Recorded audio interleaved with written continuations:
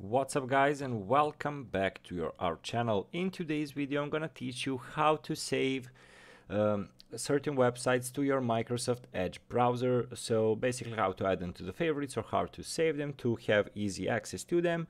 So I'm gonna do step-by-step tutorial in today's video, so make sure to stay until the end of this video. So before we move on, it would mean so much if you subscribe to our channel and hit that notification bell on so you stay alerted whenever we post another video. So let's say you want to save a specific site. So go to search and find the specific website that you want to save. So there are a couple of options. First of all is of course go to the star and press it on. Add this page to your favorites. We are having the folders, of course.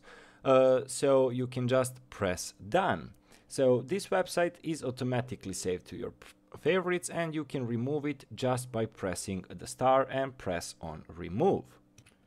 But there is also another option. As you can see, you can open the site and find it on the more tools. You need to go to the upper right corner on these three dots, press on it, and as you can see we are having favorites again over here, but we want to select more tools. And as you can see, we are having a save page as, of course, we are having collections and so on and so forth. But what you want to select is save to desktop. As you can see, here we do not have that option, so you can just press save page as, and you can save it on desktop or wherever you want, and just by pressing save. It will be on desktop. When you select desktop, press save, and you can easily access this website through your desktop.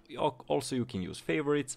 So basically those are the ways on how to save a website on Microsoft Edge browser. So guys, hopefully this video was helpful to you, and as always, thank you so much for watching and see you in our future tutorials.